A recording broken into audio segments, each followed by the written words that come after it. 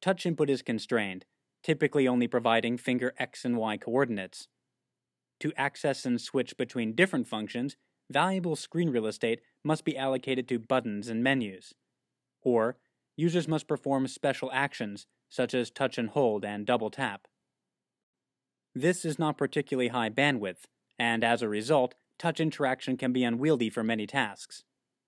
We suggest using a largely unutilized touch input dimension, shear. This is a rich, continuous two-dimensional input modality. Further, shear can operate in concert with conventional finger positional input, affording touchscreen devices a supplementary input channel. In our paper, we put forward 5 classes of advanced interaction techniques that could be used to alleviate some of the input contention experienced in today's touchscreen devices. One example is copy and paste. Here, a user selects a region of text and copies it to the clipboard with an upwards push. The user can then move to another location and paste that text with a downwards push. Another example is file organization. Icons could be dragged as usual to move them. To duplicate a file, a user could hard drag to tear off a copy. We also built a music player. Traditional selection and scrolling is supported. We use shear input to provide pause-play functionality.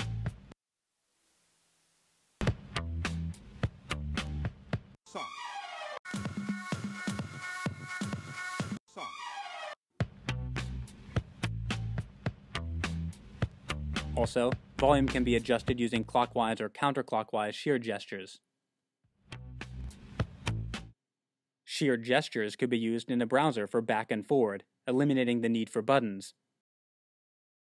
Up and down shear force could be used for continuous scrolling.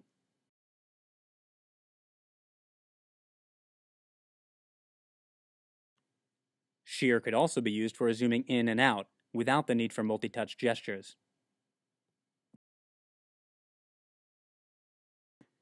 Fine-grained manipulation is important in many digital tasks. For example, in graphic design, proper sizing, placement, and alignment of objects and text is fundamental. This is challenging, however, on touchscreens, which have a fixed one-to-one control device gain. Shear could be used as a high-fidelity nudge. We also created a simple sketching application.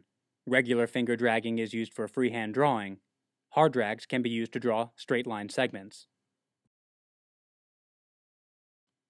Finally, we created an alternative painting application where, upon the application of shear force, a color selection palette pops up. Like other applications, this reduces the need for buttons and menus to be on screen. Please see our paper for more details.